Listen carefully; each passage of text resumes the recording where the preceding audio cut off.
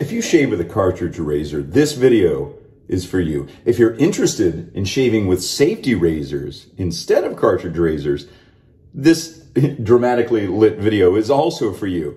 This video, if you have $10,000 worth of shaving gear in your shave den, this video is not for you. Actually, all my videos are for everybody, but this is going to be more like talking about using a simple safety razor with some simple products to shave the way your grandpa did and get a great clean shave, and economical too. This is not an expensive razor. I think this is what, 30, 50 bucks maybe? This is the Pearl Flexi, made in India. Now there is a version of this that costs like 200 bucks, but we're not using that one today. We're using this one, a 3-piece. It could be any razor. It could be a Rockwell like this. It could be a vintage one like this 66 Gillette. It could be 1918 Gillette. This thing's over 100 years old and it still shaves just as well as it did the day it was brand new. Sold in some store somewhere to some gentleman, I'm sure, wearing a dark black suit made out of wool, just sweating.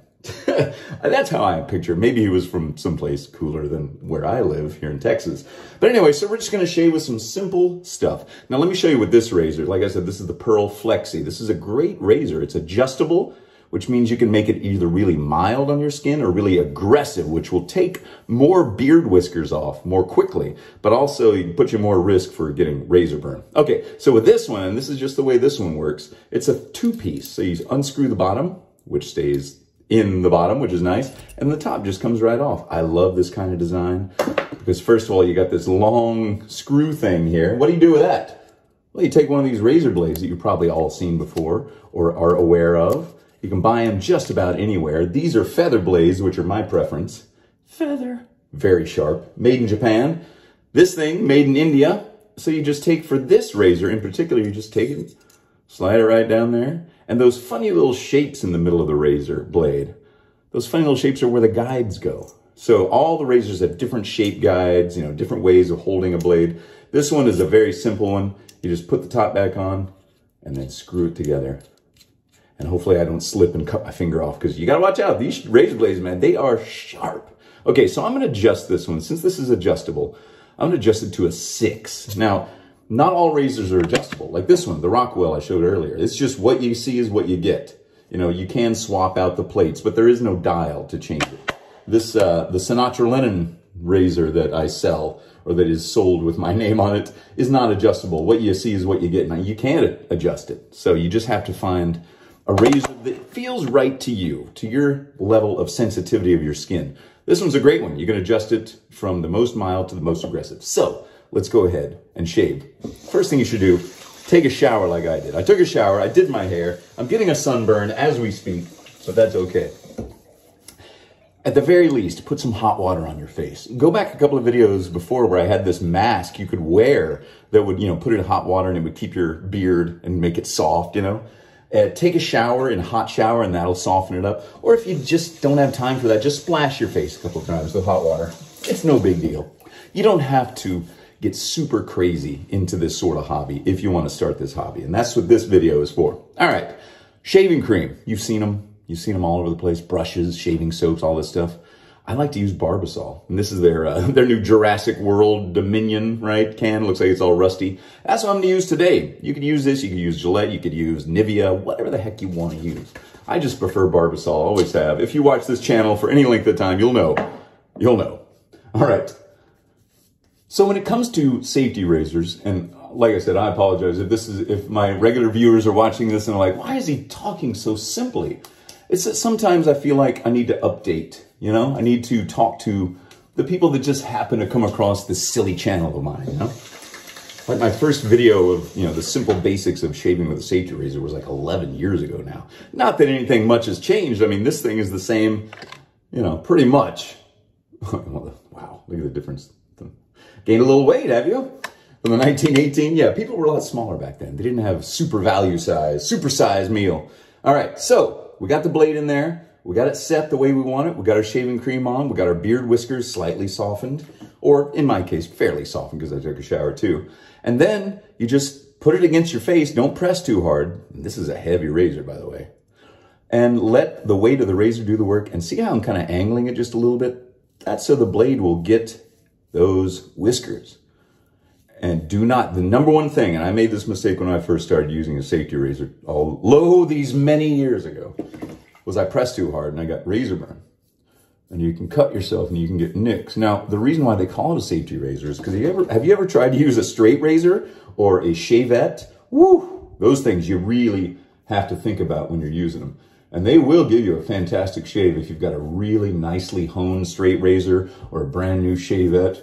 But for me, I can't hang in that world. I can't do it. I've tried. I gave it a try.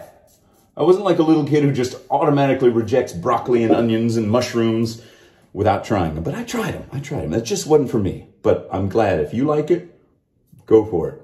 That's always been my motto. Use the products that work best for you. Don't worry if they're popular products. Don't worry if they're the newest thing, if they're artisanal. They can be the simplest thing in the world. A can of Barbasol for $1.28 or $1.82.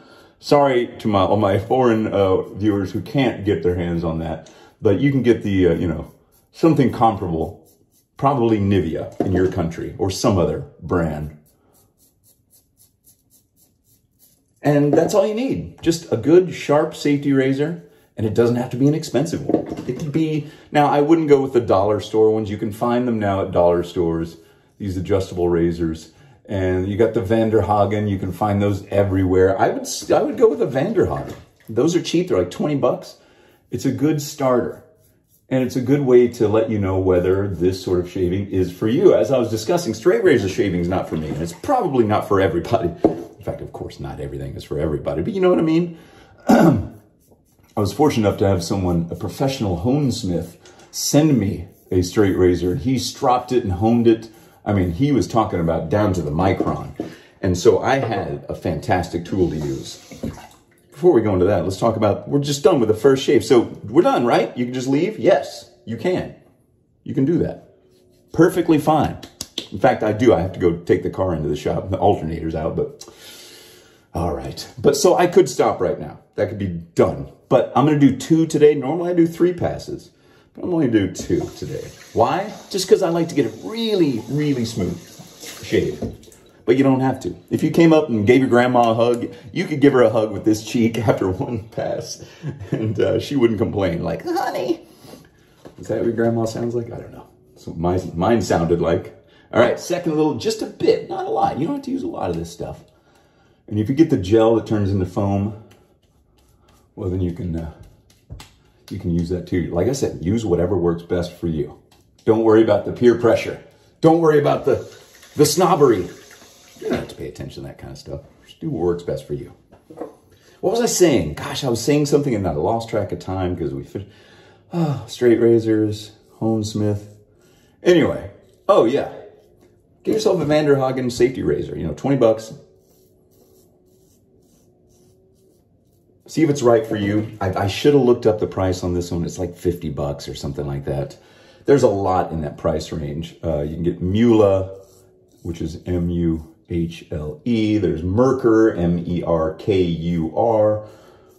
These German razor companies, But you got to be careful. Now, I am feeling the blade more because I've made this so aggressive by adjusting it to a 6. So I can feel the blade in there. If I adjust it down to a 1, I couldn't feel it at all. But since I've been shaving like this for a long time, I kind of trust myself not to slice my cheek open, And I've used the technique, which is really not that hard to learn, of shaving with a safety razor for so long now that I can kind of tell if I'm getting a little too fast, a little too loose and wild with the shaving. Don't press too hard. Don't talk too much when you're shaving. I wish, do as I say, not as I do, folks. You ever heard your parents say that? Didn't that annoy you? All right, I'm going against the grain, by the way, in case you didn't notice. I'm going up on my neck this time because your hair grows in all different crazy directions. And if you're new to shaving, if you're just now like a young man getting into it, or even if you're a young woman who needs to learn how to shave whatever you're going to shave, legs, armpits, whatever, learn that your hair grows in different directions. So shaving it from different directions, like I'm doing up now, that gets rid of all those extra little whiskers that I didn't get the first time. And in the end, I've taken my time.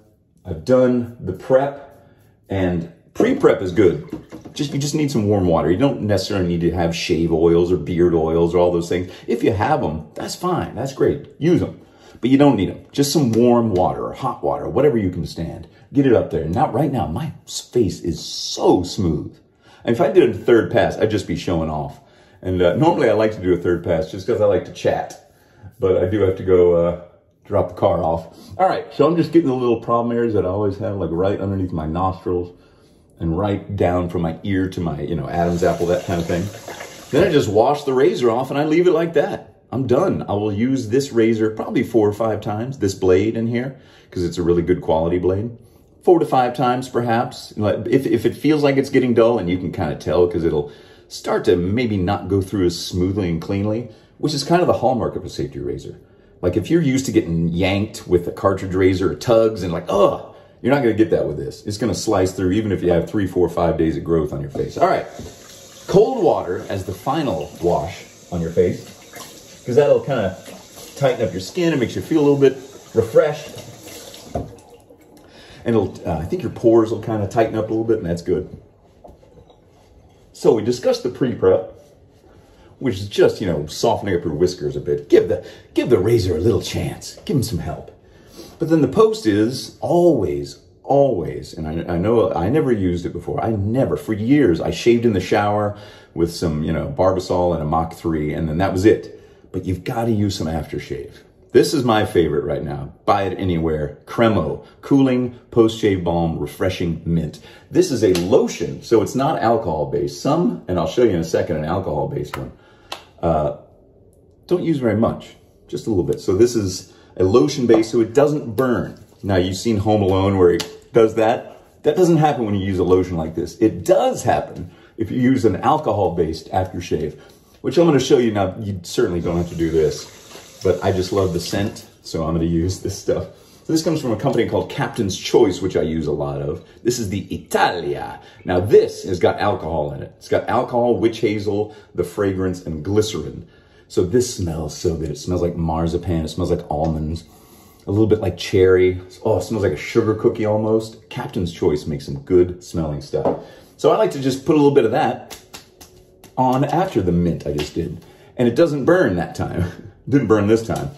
Believe me, if you want to see me get burned, go back and watch any of those videos where I use Cella Cool or oat green, what is it, Osage rub? Yeah, so those, you'll see me do some Kevin McAllister style screaming. All right, everybody. Well, that's it. That's kind of a quick, simple, kind of video to let you know that you don't have to spend hundreds or thousands of dollars on fancy equipment. You can get a decent shave. Now, like I said, this isn't that expensive.